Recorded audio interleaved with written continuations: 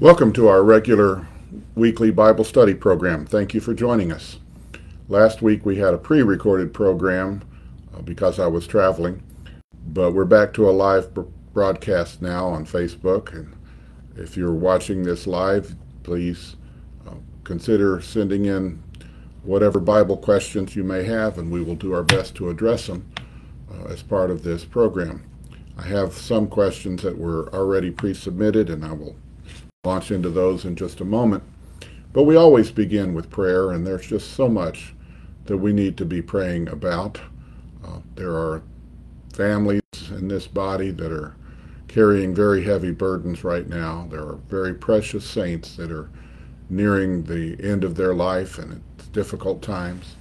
There are those who have sicknesses and diseases that really need divine intervention. And there's just so many needs. But there's a mighty God in heaven who loves and who cares. And if we ask anything according to his will, the Bible says that he hears us. And so we want to ask according to the will of God, that he would intervene and help, that he would also touch our minds, that we might understand what he's telling us in his holy word. And that's the purpose of this program, is to look into the Bible and gain a greater understanding of God's word. So would you join me in this brief prayer? Our dear Heavenly Father, we come before the throne of grace with a right of access that was purchased by blood on Mount Calvary. It was Jesus who made a way for us to come boldly to the throne of grace, that we might obtain mercy and find grace to help in time of need. And Lord, there are so many needs that we have through this body, and you're so good, so kind, so gracious, so merciful. And we're praying that your grace and your mercy would extend to the many cases that are on our hearts, the many situations that you know about. Lord, let your grace be sufficient. In all of this, we know that it's the will of the Lord that be done. Thy kingdom come, thy will be done. Not our will, but your will, dear Lord. But please touch us to understand the great things that you have in your word. This Bible is such an awesome book. It contains such great truths. And I pray again, Lord, that you would touch our minds to give us understanding, that we might see what you're saying to us. We ask all of this in the name of Jesus, our Savior. Amen. Well, again, feel free to submit questions as comments to this Facebook post if you would like us to address them tonight. Or you may, if you're watching this later, it's going to be archived and will stay here on this Facebook program that we have indefinitely. So you can always add a comment, and we will search through those, and if there's a question there, we'll add it to the list for later. But I'll start with the ones that I have. The first one says that 1 Corinthians 13:1 refers to the tongue of angels. The questioner says, I suppose that's a language. Is this the language used in the kingdom to come? What language will we use in the millennial kingdom and in eternity? Well, 1 Corinthians 13:1 says, though I speak with the tongues of men and of angels. Where it refers to the tongues of angels, there must be some heavenly languages. We know something about speaking in tongues as Pentecostals. The glossolalia, which is the technical term for speaking in other tongues, it doesn't always mean speaking in an earthly language that maybe you have never learned. But sometimes, though, it does mean that. When the gift of the Holy Ghost was first poured out on the day of Pentecost in the 2nd chapter of Acts, people from, I think it was 17 different nations, heard words spoken in the native languages of the countries that they were from. But those words were being spoken by unlearned Galileans. Galileans were those who were in kind of a backwater country and were considered to be somewhat unsophisticated by the sophisticated world. And yet these Galileans were able to speak in multiple different earthly languages. Acts 2 verses 7 and 8 says, and they were all amazed and marveled, saying one to another, behold, are not all these which speak Galileans? And how hear we every man in our own tongue wherein we were born? So there are times when speaking in tongues means that someone is speaking words that are recognized as earthly languages. But there must also be times that there are no earthly languages that fit those words. And according to 1 Corinthians 13:1, that person may be speaking in the tongues of angels. They're not just speaking gibberish, but they're speaking the way angels communicate one with another. And the questioner asks if that will be the universal language of all creation by the end of the millennium. And to be honest, I really don't know. I can look at Zephaniah chapter 3 and verse 9, where it says the Lord will restore a pure language. I don't know if that pure language is the tongue of angels. My mentor used to say it was probably a pure form of ancient Hebrew. But whatever that pure language is, it's going to undo the Babel effect. If you'll remember, after the flood, men in their rebellion said, we'll build a tower that reaches into heaven and will not be scattered over the earth. We're going to stay together.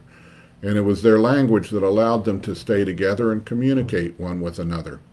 But the Lord said in Genesis 11, verses 7 and 8, "Go to, let us go down, and there confound their language, that they may not understand one another's speech. So the Lord scattered them abroad from thence upon the face of all the earth, and they left off to build the city."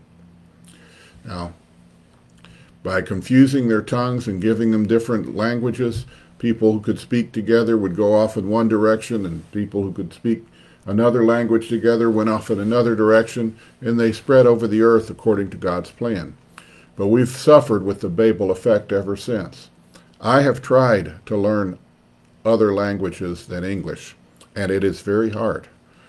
But part of paradise is going to be the ability to understand each other perfectly because of a pure universal language.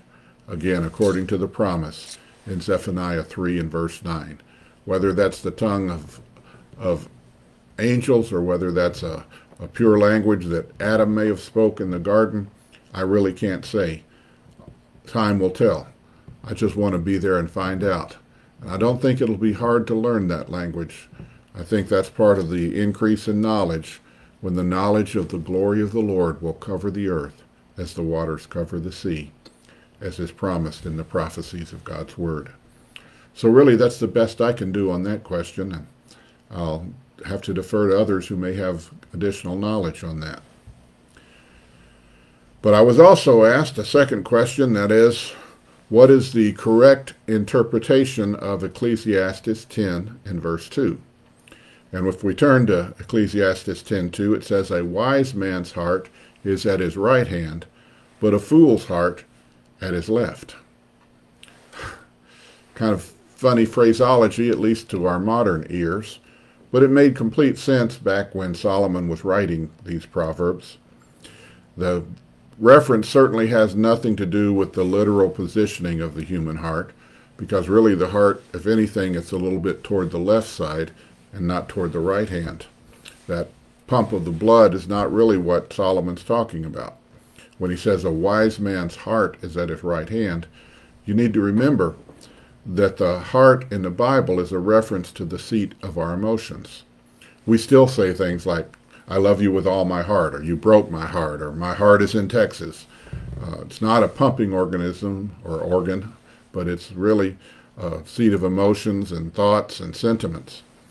And right hand and left hand are used in this saying of Solomon's to point out what Jesus was saying when he talked about the separation of the sheep and the goats at the time of his judgment upon the nations. At the close of the age, he said in Matthew 25, starting about verse 31, for about 15 verses there, but he talks about how he's going to separate the sheep from the goats. And the sheep are going to be on the right hand, and they're going to be blessed of the Father. And the goats are going to be on the left hand. See, the right hand and the right has been positively regarded since ancient times. It was the position, it was the direction that people would consider and look at back in ancient times as one that was being blessed, a favor, a reward. You think of Jesus being told he can sit at the right hand of his Father. And the left has been associated with disfavor and condemnation. A lot of people are right-handed, and so somehow, I guess, politically they had the power, and the right hand got to be the one that people thought was the best.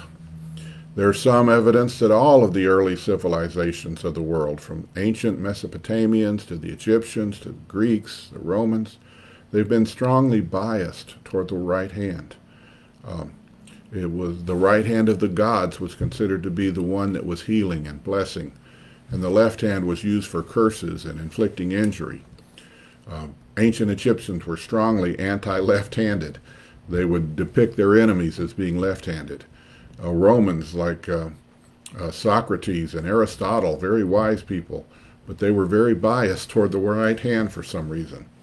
And in almost all these cultures, the right hand was used for ceremonies and for eating, and it was always the favored position to be at someone's right hand. And I guess that was true of ancient Israel as well. To be seated at the right hand was to be honored. Psalms 110, verse 1 says, "The Lord said unto my Lord, sit thou at my right hand until I make thine enemies thy footstool." And Psalms 45 and verse 9, speaking of the bride, it says, "Daughters were among thy honorable women. Upon thy right hand did stand the queen in the gold of Ophir." The right hand and the left hand was very important when Jacob was going to bless the two sons of Joseph, Manasseh and Ephraim. Manasseh was the oldest, there in Genesis 48, starting about verse 12. And so Joseph put Manasseh to the right side of Jacob and Ephraim to the left. He thought that Jacob would put his right hand on Manasseh and his left hand on Ephraim, because Manasseh was the oldest and should have had the birthright. But Jacob didn't do that. He reversed his hands. He put his left hand on Ephraim and his right hand, his left hand on Manasseh and his right hand on Ephraim. And Joseph said, "No, you got it wrong, Dad." And Jacob said, "No, I know it." He said, "Because the younger is going to be greater than the older." And Ephraim became greater, the tribe of Ephraim became greater than the tribe of Manasseh. You can read that in Genesis 48, about verses 12 through 20. So the right hand symbolizes strength, and the left hand symbolizes curses or weakness. And the dominant hand is always stronger on the arm, and 90% of the people are right-handed, so the right hand is usually stronger. And what Solomon is saying in this proverb that we're being asked about in Ecclesiastes is that to have your emotions where they're stronger. Make sure your emotions are strong, that they're not weak, that they don't run away with you, that you don't fall prey to emotions that are out of control, jealousy, rage, anger, those things. Make sure that you have a strong hold on your heart. Keep your heart with all diligence, the Bible says, for out of it are the issues of life. And keep your heart under your control, where your strength is on your right hand. And that's really what this was implying, what this scripture was referring to. Sister Julia, I believe we've had a question come in live. Yes. When we die, where does our soul go? Do we sleep until Jesus returns, or does our soul go back to God? When we die, where does our soul go? Do we sleep until Jesus returns, or does our soul go back to God? I will give you a brief answer tonight. I may need to spend a little more time digging into the Word of God and giving you a little bit more complete answer later, but let's see how we do with this. See, there's three parts to the man, to the human. There's the body, which is the external part. That's the cells, that's the organs, that's the blood, those things which are very physical. There's the soul, which is different from the brain, but it's the seat of the emotions, the senses, and the will, the determination to act. And then there's a life-giving force called the spirit. Paul said this to the Thessalonians. He said, I pray that your whole spirit and soul and body be preserved unto the coming of the Lord Jesus. There's all those three parts. There's a scripture in the book of Psalms, I'd have to find it, but it talks about it refers to the hidden part and the secret part. The hidden part of man is the soul, and the secret part is the spirit. And spirit, in the Greek, the word is pneuma, and it has to do with breath. Even today they refer to pneumatology as the study of breathing, or the respiratory part. You inspire, you expire.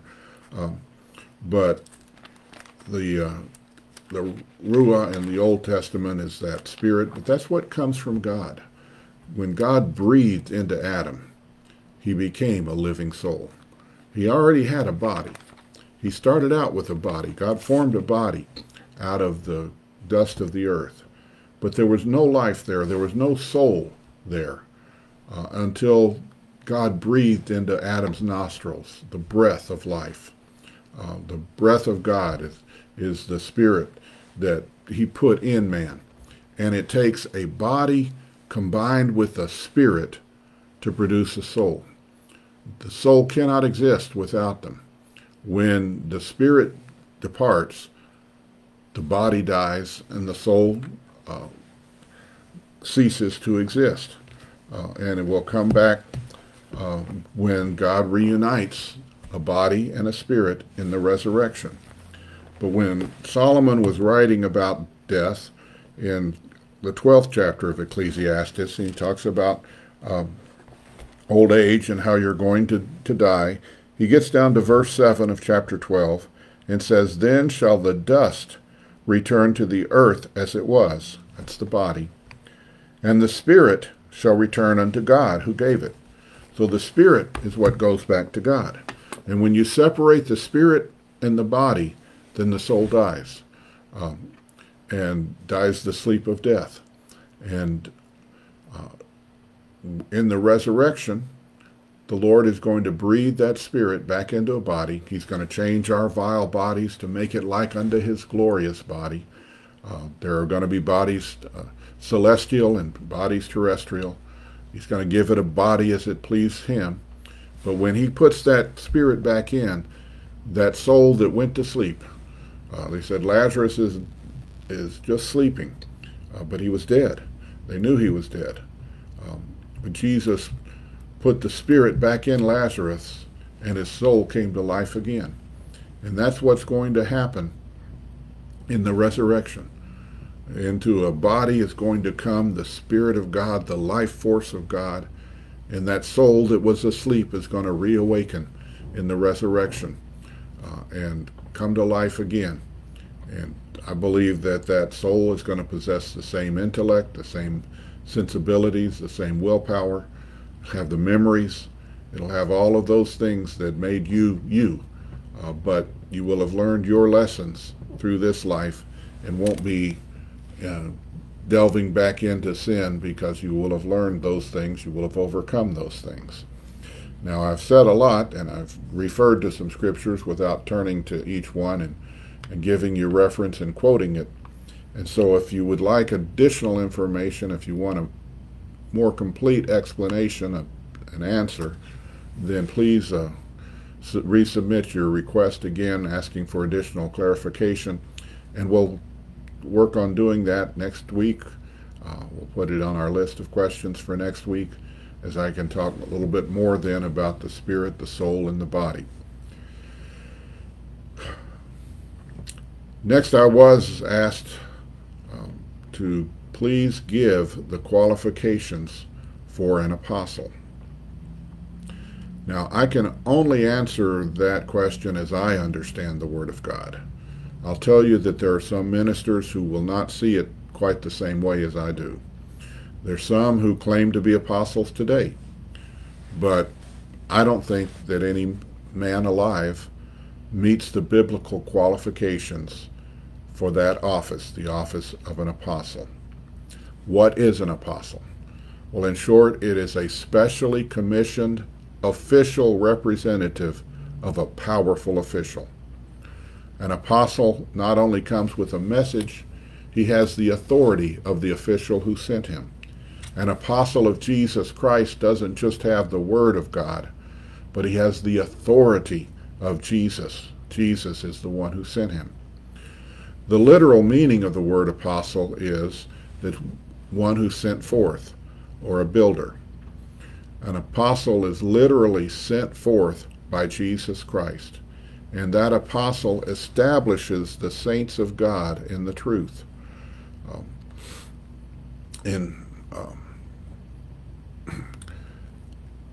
Paul would say this in 1 Corinthians 3 and verse 10. He said, according to the grace of God which is given unto me, as a wise master builder, I have laid the foundation, and another buildeth thereon. See, Paul wasn't just a builder, he wasn't just a laborer, he wasn't just a construction worker. He was a master builder. The Greek word is architecton, and it means the chief constructor. It's a very important, very high position.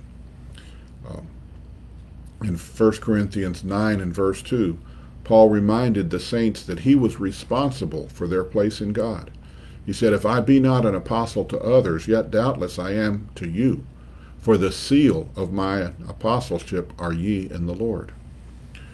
And the work of establishing those saints is found in Romans, I think it's 1 and verse 11, where Paul said, for I long to see you, that I may impart unto you some spiritual gift, to the end that you may be established.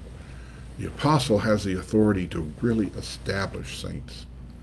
And the work of an apostle is not limited to just one local church like a pastor might be, but it's used to build up the entire body of Christ, wherever those assemblies may be located. See, the apostle Paul sent an authoritative epistle to the church in Rome, even though he had not built that church, and in fact had never ever been there. But yet he had the authority to even deal with problems in that church. He may not have ever been in the church in Colossae when he wrote the epistle to the Colossians. There's some verses in the first chapter of Colossians that give me that impression. Verse 4 says, since we heard of your faith in Jesus and of the love that you have to all the saints. Verses 7 and 8 says, we learned of Epaphras, our dear fellow servant, who is for you a faithful minister of Christ, who also declared unto us your love in the Spirit. He had heard about them from other ministers, and he wrote them an authoritative epistle that's still in our Bible today. I don't think there's any other office in the ministry that's as authoritative as that of the apostle. He stands next to Christ. He's given special authority directly from Jesus. Apostles are eyewitnesses who can verify that Jesus rose from the dead. That's one of the things that was said about the original apostles in Acts, the first chapter, when they were appointing Matthias to take the apostleship that Judas Iscariot had forfeited. They said he must be ordained to be a witness of the resurrection of Jesus.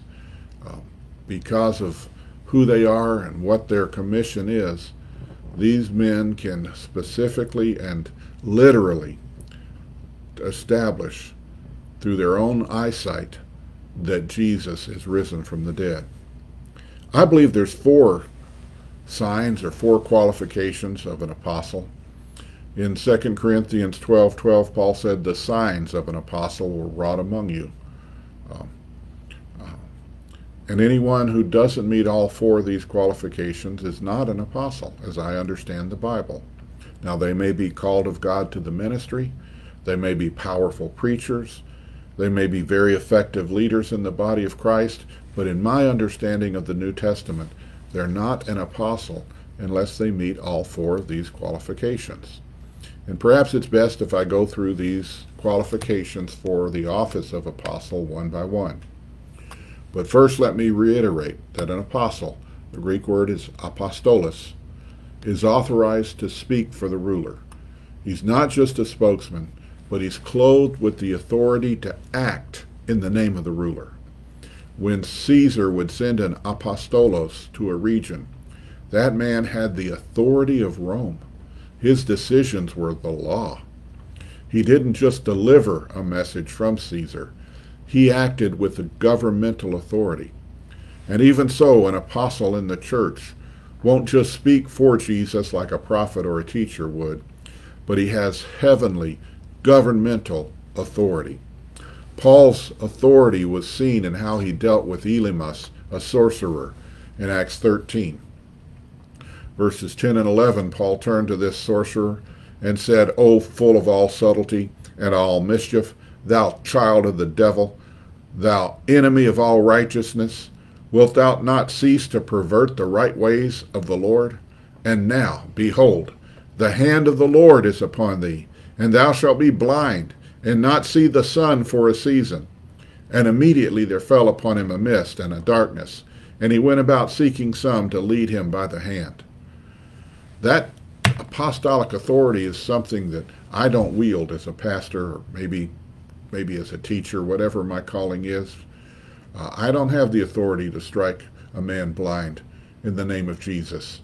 Paul had that kind of authority. And only the Lord can make a man an apostle in the body of Christ. Galatians 1 and verse 1 says, "Paul, an apostle, not of men, neither by man, but by Jesus Christ and God the Father, who hath raised him from the dead." That's where the commission comes, from Jesus and from God the Father. So what are the 4 qualifications? I say there's 4 that I recognize from the Scriptures. I'll go through them. Number 1, an apostle must have personally seen the risen Lord. The first sign of an apostle is that he must have personally seen the Lord, not in a dream or a vision, but face to face. In Acts 1 and verse 22, the apostles were needing to replace Judas. They knew that whoever took that apostleship had to be a witness of his resurrection. And Acts 1:22 says that this man must, beginning from the baptism of John unto that same day that he was taken up from us, must one be ordained to be a witness with us of his resurrection. Now, Paul was the apostle to the Gentiles. He said so directly in Romans 11:13. But Jesus appeared to Paul on the road to Damascus to make him a minister, but also an apostle and a witness. When he was reiterating how that happened in Acts 26:16, Paul quoted the Lord as saying, "But rise, and stand upon thy feet, for I have appeared unto thee for this purpose, to make thee a minister and a witness, both of these things which thou hast seen, and of those things which I will appear unto thee." See, the Lord was saying, "I've appeared unto you personally right now, and I will appear unto you more." That's really where Paul got his message. I'll get to that point in a minute. But Paul had actually seen the risen Christ. He said this in 1 Corinthians 9 in verse 1. He said, "Am I not an apostle? Am I not free? Have I not seen Jesus Christ our Lord? Are ye not my work in the Lord?" But that question, have I not seen Jesus Christ our Lord? Yes, he had. That was his credentials. That's what he was using. And in 1 Corinthians 15:8, Paul said he saw the resurrected Jesus as one that was born out of due season. Now, I'll tell you that no one sign, no one test alone is sufficient to qualify a man as an apostle, because I'm sure many people saw the Lord after his resurrection. Paul said over 500 brethren at one time, but only the ones that he named apostles, when he called 12 of them to be apostles. Those are the ones that are called to that office. But one of the qualifications is that they have to be directly called in a personal encounter with the resurrected Jesus. The second one is what I'm getting to, and that is they must be personally called to that office. They can't decide for themselves. They can't have others say, well, you are an apostle. Jesus has to directly, face-to-face, commission them to be an apostle. They're not commissioned by the church, not by a preacher. See, in Luke 6, verse 13, it says that Jesus gathered his disciples. I don't know how many there were at that point, but from those that he had, he chose 12, whom he also named apostles.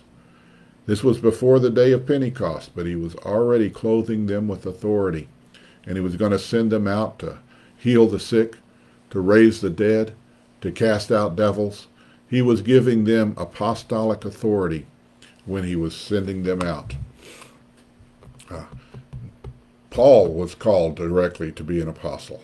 As I read to you Galatians 1 and verse 1, where he says, Paul, an apostle, not of men, neither by men, but by Jesus Christ and God the Father. Now some may claim the office, but they don't have the call. In 1 Timothy 1 and verse 1, Paul wrote that he was an apostle by the commandment of God. And in Romans 1:1, he said he was called to be an apostle and separated unto the gospel. This calling of the Lord is also mentioned in 2 Corinthians 1:1. But it's a direct call, personally received from Jesus Christ. Then the third sign, and this is a very, very important one, very crucial. That is that an apostle is given a revelation of the truth. Apostles are men called to that office who've been given a supernatural understanding of true doctrine. This is more than just being taught of man. It's being taught a message directly from the Lord. Paul gloried in the fact that he was not taught his message from some man. He received it by revelation. Galatians 1, let me read verses 11 and 12. But I certify you, brethren, that the gospel which was preached of me is not after man. For I neither received it of man, neither was I taught it, but by the revelation of Jesus Christ. Now, Jesus revealed the truth directly, probably in a personal encounter, not just on the road to Damascus, but there were other appearances. Perhaps when Paul was in Arabia for years before he was found by Barnabas and brought to the church at Antioch. But the Lord was teaching him the truth, the whole truth, and the nothing but the truth, just like he taught it to Peter and James and John personally. Paul said in Ephesians 3, verses 2 and 3, that the Lord made the mystery known to him by revelation. The Lord revealed it to him. In 1 Corinthians 11, verses 23 and 24, Paul was instructing the church in the ordinance of communion, how it was to be handled. And as he did so, he actually quoted the words of Jesus, even though he wasn't there when Jesus instituted communion at the Last Supper, right before he went to the Garden of Gethsemane. But he knew exactly what Jesus said, and yet he wasn't taught that of men. The Lord had to reveal that to him directly. Now, this kind of direct revelation is not given to other offices in the ministry. It's only given to an apostle. The fact that he receives his message directly from Jesus Christ means that a true apostle speaks only true doctrine when he preaches what the Lord has directly given him. I know I mentioned that earlier, but I think it's worth emphasizing again, because it goes directly to my point that there are no true apostles today. We don't have guarantors of truth. We need them. I believe the Lord will give us that gift, and must do so in order to restore the church. But if you wanted to know whether you moved out a live soul or whether you slept until the resurrection, all you had to do in the early church was ask Peter, because he knew the truth. If you wanted to know if there's a personal devil or if the flesh is just the devil, all you had to do was ask Paul, because he knew the truth. We don't have men who are that versed in truth. We have good men. I love them. I honor them. I respect them. I respect their teachings, even those that I don't necessarily understand or agree with. But we need apostles if we're going to restore the church. A restored church with the truth and the early church is going to require apostles who have directly received their message from Jesus Christ and who agree among themselves. There was no disagreement between Paul and John. There was no disagreement between Simon Zelotes and Thomas. They had all been taught by Jesus, and they had the truth. Paul received it by revelation, but he had the truth. And when he compared his doctrine in Jerusalem with the beliefs of the apostles that were in Jerusalem, they extended to him the right hand of fellowship. If we had a group of apostles who each one who had individually received a revelation directly of truth, and those men could be guarantors of truth, then we would see the scripture fulfilled that says the watchman will see eye to eye when the Lord restores Zion. There will be an eye-to-eye understanding, and that's why this is so important. In fact, the primary test for whether a book was included in the New Testament or not was that those New Testament books had to be written either by an apostle or under the authority of apostle by someone like Luke. That's because the revelation of truth that the apostles preached was accurate. An apostle, and an apostle alone, could speak virtually infallibly with divine authority when it comes to the truth. And then the fourth sign of an apostle is an extraordinary power to work miracles. Acts 19:11 says that God wrought special miracles by Paul. Now these were more than just an occasional healing. They were more than just the result of the prayer of faith. When Jesus commissioned his 12 with special powers, he told them to heal the sick, to cast out devils, and even to raise the dead. I believe an apostle will do more miracles than those who hold other offices in the ministry. 2 Corinthians 12:12 states that there are signs of an apostle, signs, wonders, and mighty deeds. And God himself bears witness with those signs, with those wonders, with those mighty miracles. This is important because even in the early church there were men claiming to be apostles who weren't. Paul referred to them in 2 Corinthians, and he said they were troubling churches. In 2 Corinthians 11:13 and 14, he speaks of false apostles because they had not seen the risen Lord and were not directly commissioned by him and given a direct revelation of truth, and did not have the extraordinary power to work miracles. These false apostles carried letters of commendation from men. But a true apostle doesn't need letters of commendation. Paul said that in 2 Corinthians 3 and verse 1. So I believe a fivefold ministry in a restored church will include pastors, teachers, evangelists, prophets, but emphatically it will include apostles. And we will need the apostolic office in order to have those watchmen see eye to eye, in order to have the truth, the whole truth, and nothing but the truth, in order to see the miracles that we expect to see in an end-time church at the close of this age, a church that's able to finish the work that the Lord commissioned his church to do. So that's my understanding of the office of apostle and why I don't believe there are any apostles with us today. But I fervently hope and pray for that day, looking for that day when the Lord will restore that office and give us those guarantors of truth by personally appearing and commissioning men to that office. So that's all the questions that I've had submitted for tonight. I certainly do appreciate your interest. I hope something that we've said here will be spiritually beneficial and uplifting to you, and I encourage you to continue to send in questions as comments to this post so that we can address those next week in our Bible study program. Until then, may the grace of our Lord Jesus Christ be with you. Amen.